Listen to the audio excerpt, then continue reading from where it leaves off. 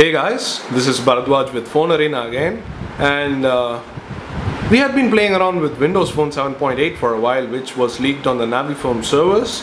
So previously we had a leaked copy, but it was a UK firmware, so we didn't get two main things that were supposed to be part of the Windows Phone 7.8 update, namely Bluetooth sharing and Ringtone Maker. So these two apps are Nokia exclusive.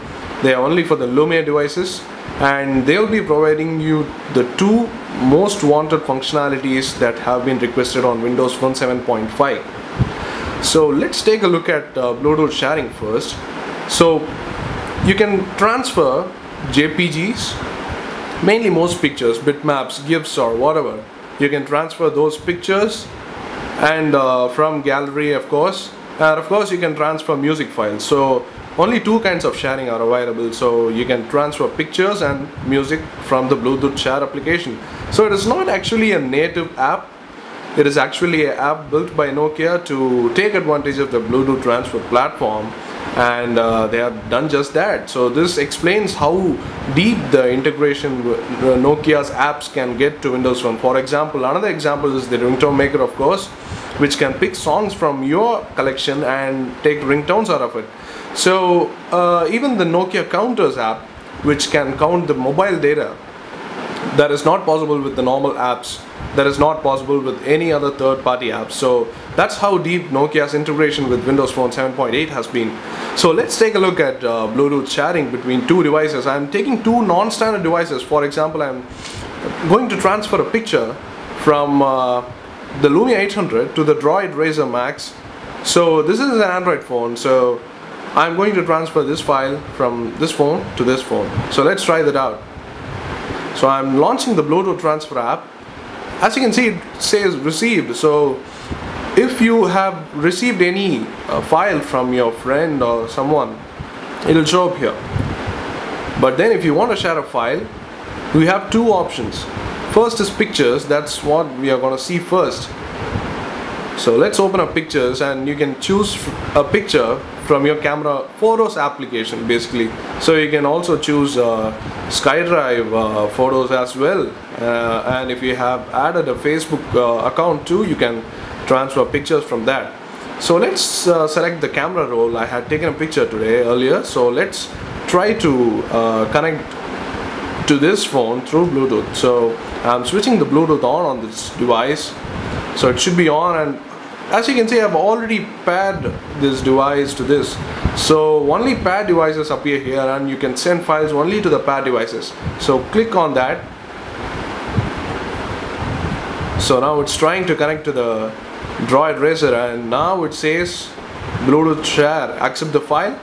Yes, of course. So now it's transferring the file from here to here. As you can see, the progress is happening. But the problem is that this app, the Bluetooth share app, has to be open in order to send the file. So if I click the Windows button or the back button, and if the app exits, then the transfer is cancelled. So that's the thing about a small limitation in this app, but at least you can do something about it. So let's wait for the transfer to get completed, and that is a proof to attest that Bluetooth sharing indeed works. So let's wait for to complete.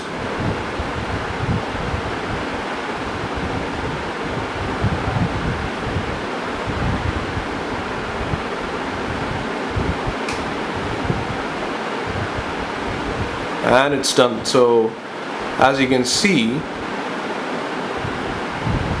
I've transferred the same app from here to here. So you can also choose files and send music files. So these are the MP3 files that are on my phone that I added through Zune. So you can send music files too. Let me just demo that. It's the same thing, same like transferring pictures. So as you can see, the MP3 file is being sent. And like I told you earlier, if I click on home or any button when I get out of this app, the transfers will be stopped. So as you can see, the transfer has been cancelled by the user because I clicked the back button, or the home button rather. So that's it for the Bluetooth transfer file. So let's take a look at Ringtone Maker. Let's keep that aside.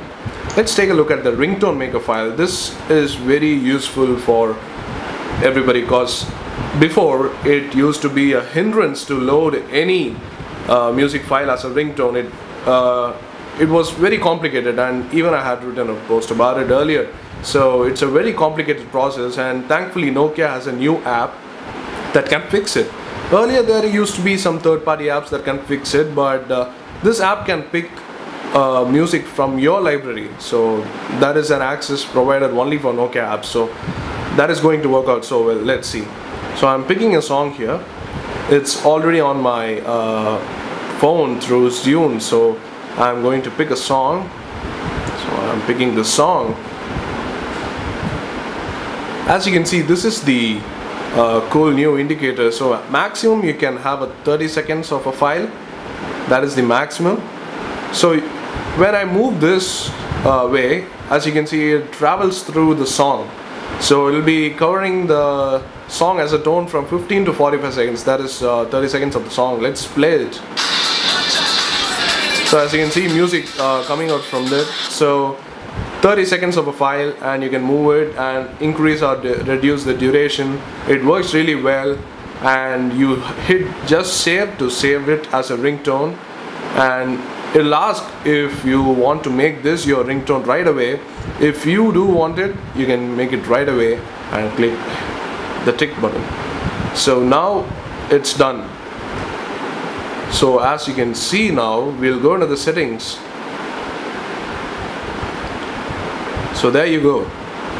It says the thing I created earlier. This is the one I created earlier. So under the custom, you can see the new ringtones here.